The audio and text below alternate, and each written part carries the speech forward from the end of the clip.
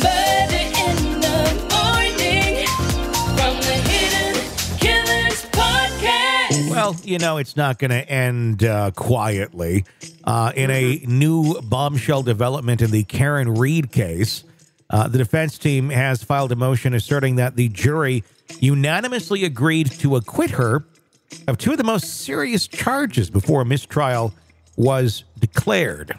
Reed, who was accused of killing her Boston police officer boyfriend by striking him with her SUV and leaving him in a snowstorm, was charged with second-degree murder, motor vehicle manslaughter while driving under the influence, and leaving the scene of a collision causing injury or death. Those were actually the three options that they had to choose from, or not guilty, or a hung jury.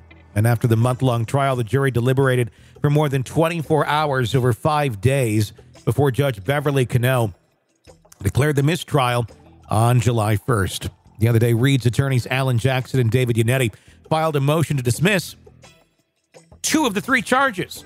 The motion, reviewed by Court TV, claims that the jury had unanimously voted to acquit Reed on two charges, including second-degree murder, before telling the judge that they were deadlocked. According to the motion, the defense attorneys began receiving unsolicited communications from 3 of the 12 deliberating jurors, indicating in no uncertain terms that the jury had a firm 12-0 agreement that Miss Reed was not guilty of 2 of the 3 charges against her, including the charge of murder in the second degree. The jury also allegedly agreed to find Reed not guilty of leaving the scene of a fatal crash. Despite this, when Judge Cannone declared the mistrial, there was no public polling of the jury. So no court record exists to confirm whether the jury had unanimously agreed to any of the charges. Don't they usually do that? It's up to the judge out there. Huh. Some places it's required, some it's not, some the judge can choose to do it. One would just think to, cross your T's and dot your I's. You might want to do that just to avoid appellate issues and things of that nature. But I know Judge Beverly Cannone seemed to be rather, it seemed put out that she was even there. It's like, okay, Mr. Jackson, whatever you're going to do here, do it, get it done. And it just seemed like, she was ready to go home any day. One of the issues that raised in the motion is that after receiving a note from the jury on July 1st, stating they were unable to reach a verdict, the court declared a mistrial without providing any opportunity for defense counsel to be heard. The judge also failed to ask the jury whether it was deadlocked on 1, 2, or all 3 of the charges in the indictment. The defense motions argues that Reed cannot face retrial for the 2 charges on which the jury would have found her innocent, saying she is protected by the double jeopardy clause in the U.S. Constitution, which prohibits anyone from being prosecuted twice for the same crime after a verdict is reached. Saying, quote, if the judge is unwilling to dismiss the 2 charges against Miss Reed, the motion alternatively requests that the court conduct a voir dire of the jury or an evidentiary hearing to substantiate the existence of the acquittal. The motion states. The motion adds, of course, another layer of complexity to all of this. I think we're going to see a jury being pulled. At least I would hope that they would go there, at least to narrow down where they need to take this again, if they need to take it anywhere. I guess we're going to find out in 2 weeks what they're going to end up doing. I have no clue. I really don't. Do you? I don't. I really don't know what to expect here. I mean, the Commonwealth has already said they're going to retry her. Again, that's all statements issued within like an hour of the mistrial being declared.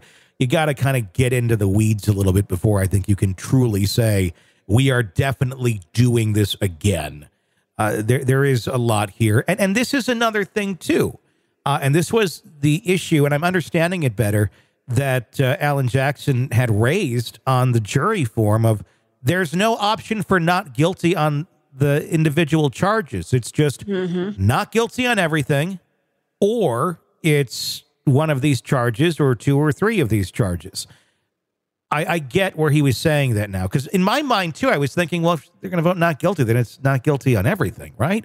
But no, it really doesn't, because it's different charges. So you would need to put not guilty on specific charges if they were to come to a verdict. But I do truly wonder, I mean, we're taking this information from the mouth of the defense attorneys. We heard, somebody told us. Who told you? Where is the official capacity at which this information was disseminated to you? You know, or was it like the game of telephone on this? It seems a little, you know, that nothing that's really going to stand up in court of, we heard. That's not going to mean anything until you poll the jurors. You poll the jurors, I think you got a different situation here. Yeah, I agree with you. There are a lot of unorthodox things that we saw in this trial. Now, that may be how they do things out east, but we just, like the jury form. I mean, you're right. It just, something about it felt off. Like it didn't give every option possible. So how could they have come to anything other than a hung jury? I just think that's what you're going to keep getting too. If you just keep going on the same charges, even lesser charges, quite honestly, I don't think they have the goods to bring this in with any sort of conviction after seeing all the evidence. Do I personally think she hit him? Yeah, I do. But I don't think it was with malice. I think she doesn't even know she hit him. I think it was drunk. It was an accident. And she probably believes that she didn't. She's probably convinced herself that, or just truly has no memory whatsoever of it.